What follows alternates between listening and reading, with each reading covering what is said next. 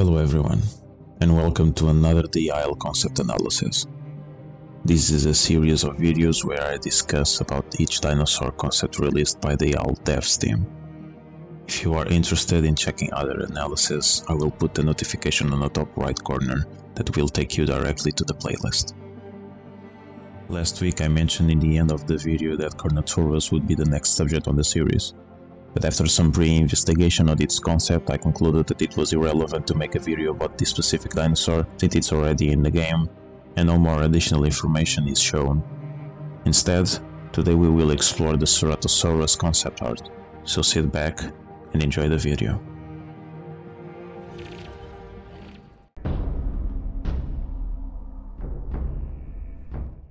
Ceratosaurus nasicornis, meaning horned lizard, was a medium-sized theropod from the late Jurassic, 145 to 160 million years ago.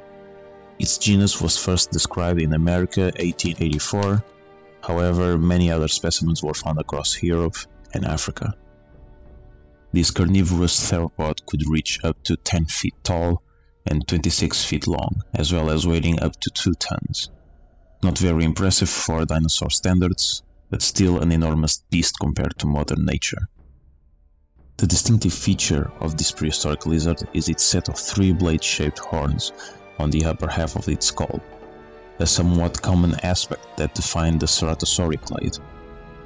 Speaking of skulls, Ceratosaurus had a quite large head proportion to the rest of its body, and with the addition of having exceptionally long and sharp teeth, Ceratosaurus would have been devastating predators during its time, despite living in direct competition with Allosaurus, a more well-known and larger carnivore that lived alongside each other. This Jurassic theropod also possessed osteoderms running across its back to the tip of its tail, representing a common form of protection and an indicator of competition. Complementary, its tail was quite flexible, being a good support for swimming like modern crocodiles.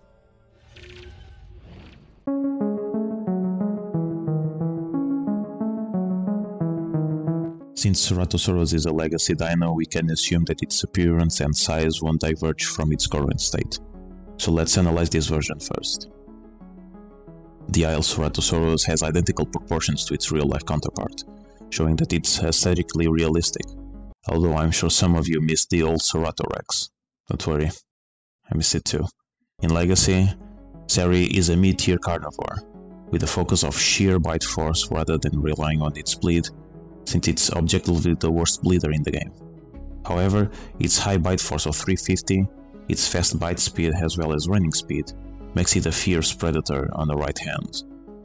Its significantly low HP and very poor ambush speed are its main weaknesses, especially the former, making it an unpopular character choice for many players. In Evrima, it seems that Ceratosaurus won't change drastically. Let's see what we can find. Here we can see that he will probably be able to handle prey of similar size in combat, as we can observe with this specimen absolutely obliterating the Maggie's face. We can also theorize that they not only heavily compete with each other as seen with these 2 pictures, but it's also a cannibal, shown by this illustration of an adult Ceratosaurus picking up a juvenile Cera carcass.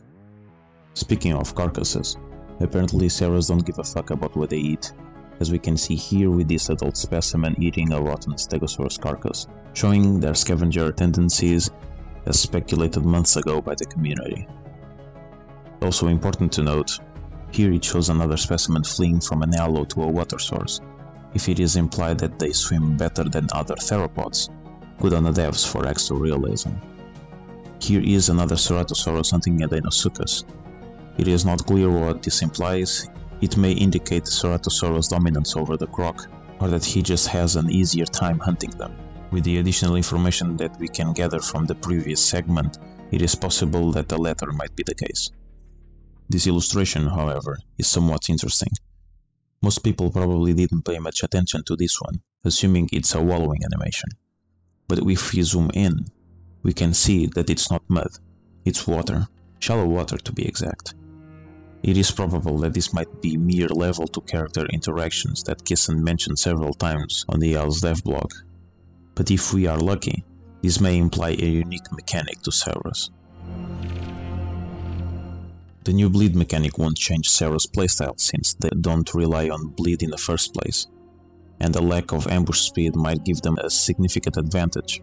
However, one of the Ceratosaurus' biggest strengths was its maneuverability, with its sharp and fast turn speed, something that may not be exclusive to them anymore.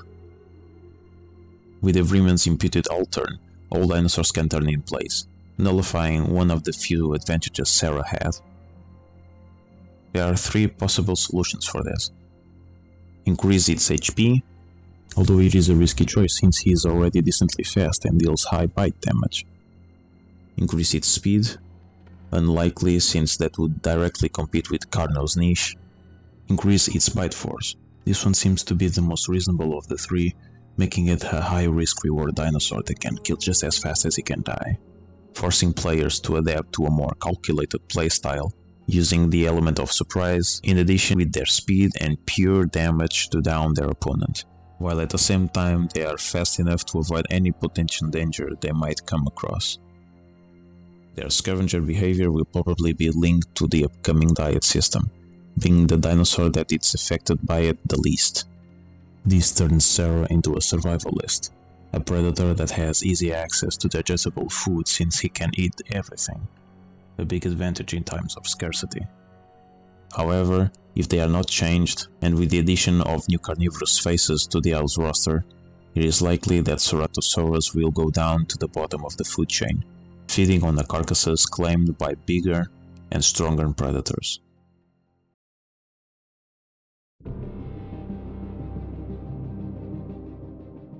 And that's all for today. Next up we will investigate the Life of Saurus concept art. So if you enjoyed this video and you want to watch further analysis, subscribe to my channel. There's also other content that you might enjoy as well, so feel free to check it out. As always, I hope everyone enjoyed the video. See you on the next one. Stay safe.